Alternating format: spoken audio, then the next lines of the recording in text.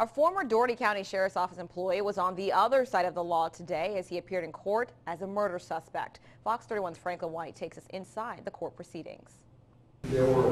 Friday morning, Alan Wade Robinson was in court again for his death penalty murder case hearing. Counsel, we've got, two pretty notebooks full of motions here. Robinson is charged with the stabbing and killing of his then-girlfriend, 30-year-old Roshonda Dowell, in November 2008.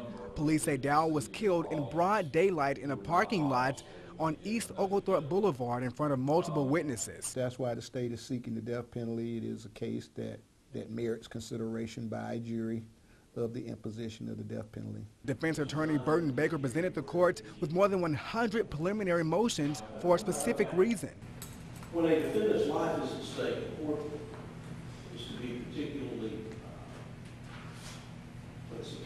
sensitive to ensure that every safeguard is observed. The defense asked that the defendant not be seen shackled or handcuffed when being transported to and from jail and in court. He has never failed to carry out any of your directives. We want to make sure literally that all of the processes are followed completely, and we are, trying to make sure that that's done in these hearings. The court only made it through 25 motions, and the next court hearing for Robinson is scheduled for Monday, October 14th to go through the rest. Franklin White, Fox 31 News.